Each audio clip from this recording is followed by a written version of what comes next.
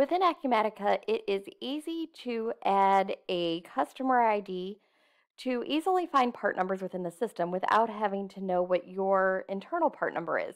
So sometimes when you receive a purchase order from a client, it may have their information on there and you have to spend a lot of time trying to find it. The easiest way to set that up is if you're in Acumatica, go to Inventory and then look up your stock item.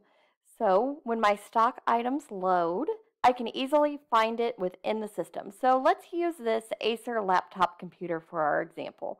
I'm going to drill into here, and since I have rights to change this item card, I am going to come all the way over to where it says cross-reference.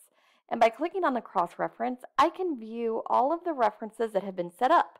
You'll notice some are set up for barcodes, others are set up for vendor part numbers, and one's even been set up for a customer part number. So within here, the alternate type is what it is going to be set up for. So let's go ahead and set one of these up and talk through what they mean. By clicking on this Add Row button, it defaults to global.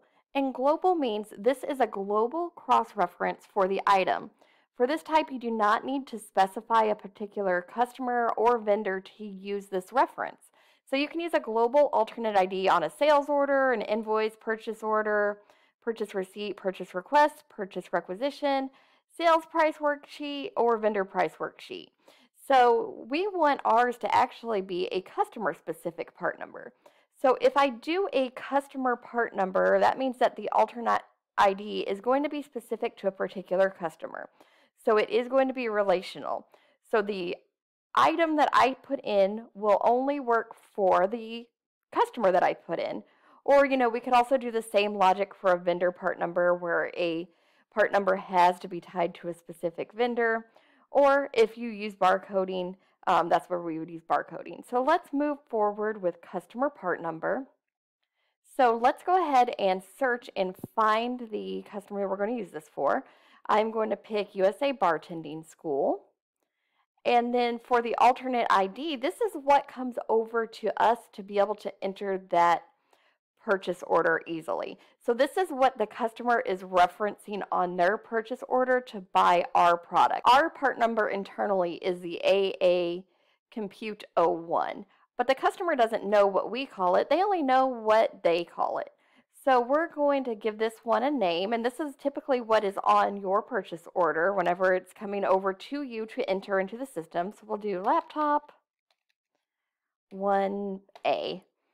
And then if I tab over, the next field we have is unit of measure, and I'm going to sell this particular laptop 1A as an each, and then the description is going to be an Acer laptop for USA Bartend.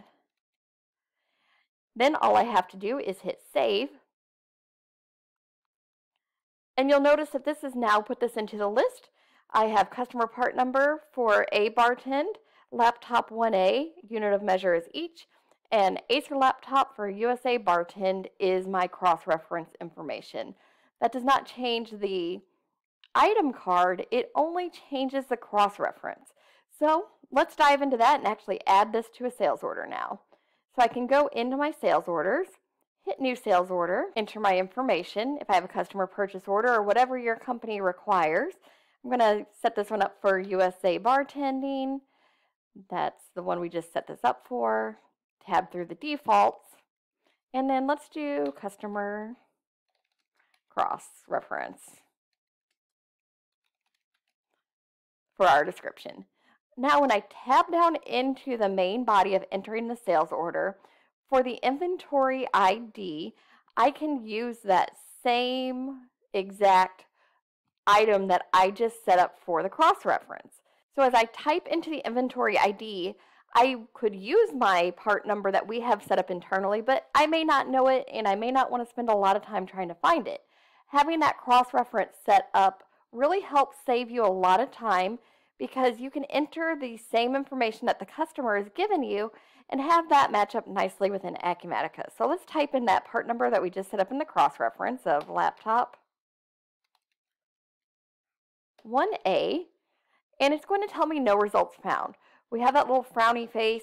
but I know we actually have a cross-reference set up for this one. So if I go ahead and tab over, you'll notice that that has switched the inventory ID to that AA Compute 01, and it's the Acer laptop computer.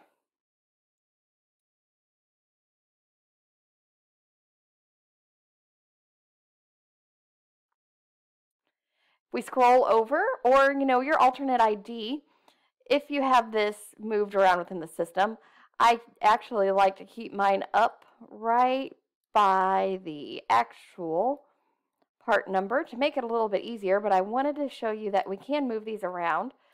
You'll see that this is the laptop 1A, and my inventory ID is at AA Computer 1. If I ever need to check on it, I can just click into that inventory item, look at all the attributes, click over into the cross-reference, and verify, yes, I did put the right thing on there. So let's go ahead and close this one off. Sometimes when we're entering a sales order, we may not have that cross-reference set up. So what I can easily do to do that on the fly is if I just go in and act like I'm going to add a line to the sales order, and let's do a part number that I have in my system.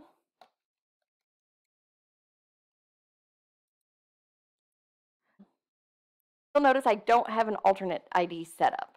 What I can do to easily make that relationship from right within the sales order is to set this up right here on the fly. So let's do coffee 123 as my alternate ID. And then if I save and tab through, or change the pricing, whatever I need to do, and hit save, that is going to create that cross-reference. Now if I wanted to just verify that, I could click into that item again, go to that cross-reference page.